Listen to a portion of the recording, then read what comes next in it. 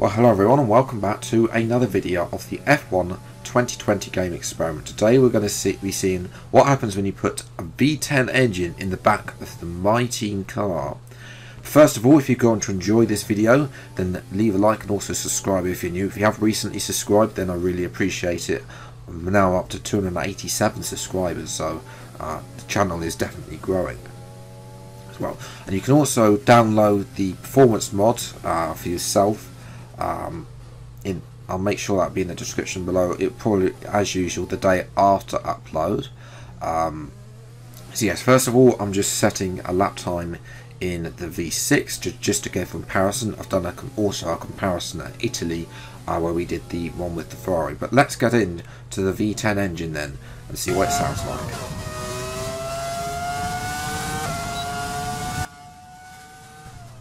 A V10 engine, definitely one of the better sounding engines we've ever had. Obviously Fernando Alonso's outing in the V10 at Abu Dhabi sort of made just miss what a sound those engines produced. Yes, we're also using the quadrant livery. I'll leave a link where you can download this from Race Department as well. It was made by the one that was made by Arrow. I think why not? I don't think anybody's actually used it in the video yet, so yes, you can see there our time. We're not actually that bad. I think definitely there is a deficit because the V10 engine is not turbo to go wide, hit the wall, and that's our time gone. We could have beaten our time that was set in a Red Bull, but we do go for another attempt to try and improve. But I couldn't actually improve on that lap. Which was actually in the end 2/10 down, the best lap that I did at Singapore compared to the V6. So, and it was a similar story at Italy. The Ferrari one has got to be taken with a pinch of salt because that was done on a default setup at Italy. So obviously there's probably about 5/10 maybe that you can probably gain. So yes, we know the Ferrari is not as slow as the base level My Team car, even though it does have this potential. Obviously My Team's got more potential. So yes, enough about that. Let's try this out in a race then. I've gone into My Team career mode. Italy is round number 3. It's the closest I could get it. It's time for the Italian Grand Prix. Before we begin, let's take a quick look at the grid lineup for today's race. Good job yesterday from Valtteri Bottas. The Finn starts from pole position, and it's Lewis Hamilton alongside. Looking at the rest of today's grid, we have Leclerc, Perez, Alexander Albon, and Verstappen, Vettel, Ricciardo, Stroll, and Esteban Ocon. Norris, Gasly, Carlos Sainz, and Magnussen, Raikkonen, Kvyat, Romain Grosjean, and Antonio Giovinazzi. The owner driver, Schumacher, Latifi, and George Russell ends our grid lineup. It's almost time for the lights to go out, so let's head down to the track and get this Grand Prix underway. Now that we've got some points on the board, let's continue this form and aim for another top 10 finish. Okay, here on the grid then in Italy, 25% race. Jeff talking about we're going to select the correct strategy. I don't know why it does that. It's a really annoying feature in the F1 game where it selects the strategy, the alternative strategy, and not the one that you're working on. But there we go. We qualified 19th. As front lights come on, and away we go. And it's a great start, going down the inside of all of them. Look at the acceleration from the V10. Yes, it may not have the top end speed, but the acceleration beats the V6 every day. We're going to dive down the inside of both the Renaults. See if we can go around the outside. No, there's a little bit of tar banging with Ricciardo on the outside there, and we're up into P10. So it's one of the better starts I've had on this game.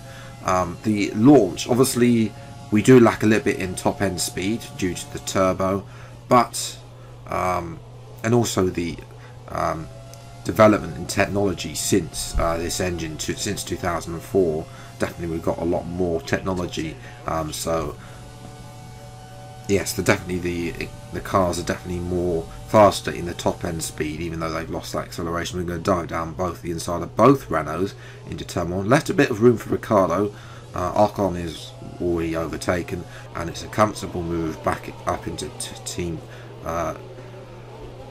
Up into P8. Please also excuse the number on the car, the number I had to make, and the mighty number only has one number on the mods, so yes, and that's why it's white, because I couldn't get a colour to match. It had to be a completely different colour, so doesn't match on the front. It does work on the back though. But we're closing up to I believe Max Verstappen in the Red Bull, comfortably dive down. Albon is locked up, as well as Vettel. Of course, the news just come out recently that Sergio Perez has been signing. As we speaking of Sergio Perez, here he is. He's been overtaken by the man he replaced. We tried to look around the outside. Perez closes the door, but we're going to keep the foot in, using all of the rich mix and overtake. Perez didn't have the best of lines out of turn 2, and we're comfortably up into 6th place now, getting some big points there. Schumacher unable to make the progress he wants, as Ricciardo now is getting involved with Perez and Verstappen, the 2 new Red Bull teammates for next year.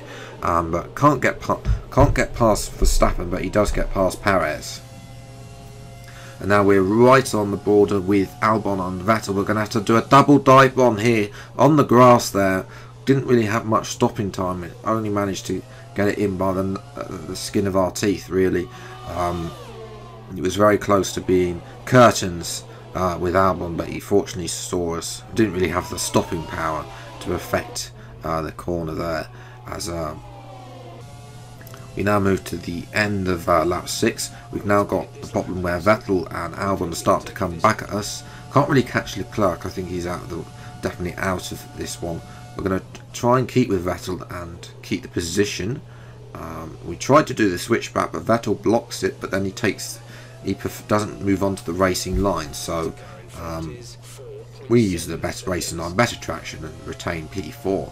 But of course, now we've got the problem out of Ascari. This is the weakest point for me on track, even with Rich Mix and ERS. The AI always gets everything, and Albon's coming as well. We're going to bang tyres with Albon. Ocon somehow managed to get himself in front of Verstappen. I think Vettel's going to come in. We're going to come in as well. Braking so much. Definitely closed up in that braking, the pit stop. I don't know what Vettel was doing. A whole load of other cars like Verstappen, Norris, and I think Perez is in as well. So obviously we're all down the end, and easy one stop, softer on, mediums on. 2.3 seconds stop, had faster in my team, but nevertheless that's a pretty good stop. Nevertheless, we'll come out in P14, and the front of all of the medium runners is Albon now. This is the following lap, comes out ahead of us, but we're going to go around the outside. He's also on the hard tyres, so we've got a lot more grip than the Red Bull driver, and we're making more positions. What is that? Back up into P4. Vettel has got Albon as well. Vettel tries to go around the outside, where in the corner that we both got him and Albon, nothing to do there, and we actually hold on all the way to the end. The pace was terrible, I'm not going to lie, on the mediums. We got Ocon on Albon. We're trying to catch, being a little bit sneaky as well, slowing them down through the likes of Ascari and the middle and the 2 Lesbos corners, just to make sure that they don't get the acceleration that they want out of those corners. It's a little bit naughty. We're going to force Ocon wide. That's going to allow Lando Norris to come up into the points. I don't know. Again, a lot of stuff has gone on behind us as we've crashed out. Oh, and the racing point is crashed out as well. Well, that's just typical there. We do get driver of the day, but as I say, the V10 engine, it's shown how it may not have the top line speed, but the acceleration was the best thing. Obviously, we were holding everybody up in the end. I'm not going to lie, being 45 seconds behind the race leaders is probably not where we wanted to be.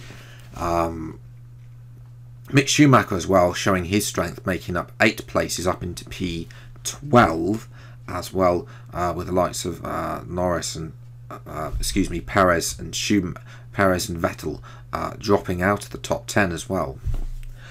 So yes, if you have enjoyed this, well, the last F1 2020 game experiment of this year, 2020, there might be some more in 2021. I haven't yet decided on what they're going to be, but if you have enjoyed, then leave a like, subscribe to the channel for new to see more episodes of this. If you've got one that you particularly want to see, then let me know in the comments below.